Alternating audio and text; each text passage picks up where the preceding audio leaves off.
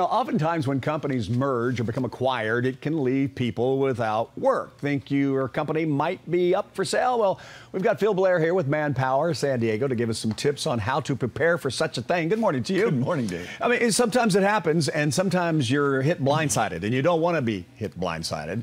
You don't want to be blindsided. So how do you figure it out? What are some of the warning signs that your company might be doing something that's not going to help you? Well, the economy's starting to churn, business is getting better, and you're hearing about lots of acquisitions and mergers and companies going out of business. Sure. I want every employee of every company, when they're managing their career, to pay attention to where their company's going in the next few years. Right. And do they want to ride this buggy for another year or two or years longer? Okay, so let's say some of the warning signs, and the very first one is something about cost controls, right?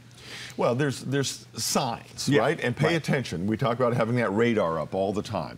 For example, a lot of closed-door meetings. This company's very open. Why are lots of closed doors? Why are there visitors touring through the business? And there's always rumors in offices, but you got to pay attention. But then to all them. these start to add up. A lot of closed door. Cutting research and marketing, right? Why are we cutting? Those are investments in the future.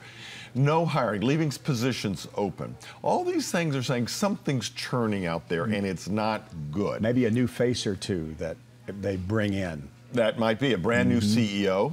Right. Also, if the person that mentors you is all at once gone and they're leaving. If you see senior management starting to bail because they're in on the in-crowd stuff.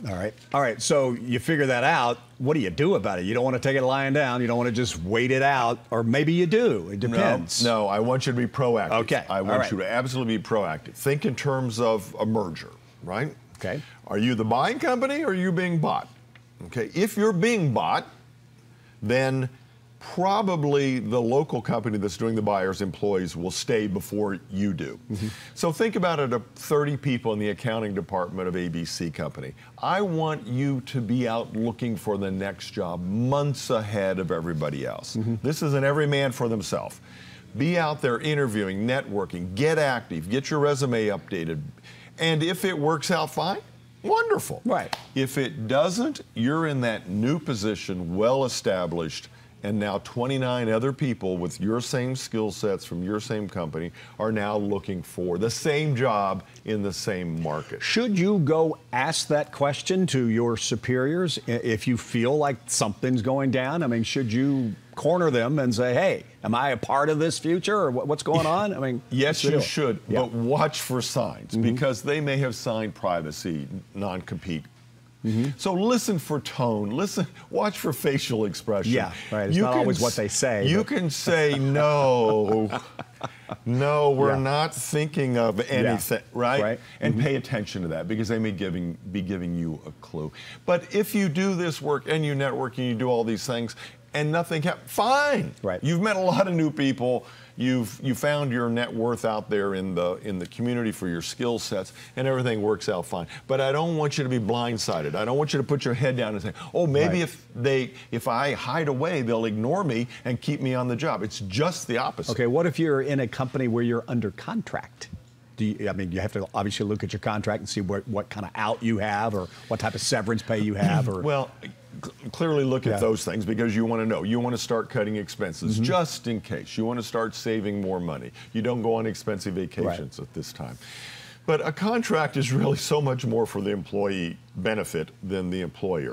I mean, if somebody says, we're under contract, but I'm leaving, what are they going to do? Force you to stay? Yeah. So, and especially if all this churning's going on, they're not going to pay attention to little old me in the accounting department. But it's important to me. Okay. And this is that career coaching and take care of your own career and make sure you are where you need to be at the right time. This is not the time to put your head down. Another thing I tell people is you get in bed with the largest customer, so that they go, hey, don't let David go because he's my go-to person. Make yourself valuable. Exactly. And find that way to do that if you want to stay in the merged company. So you got a lot of choices there, but take action and manage your career and watch out for it. Thank you so much. You're welcome. Appreciate it.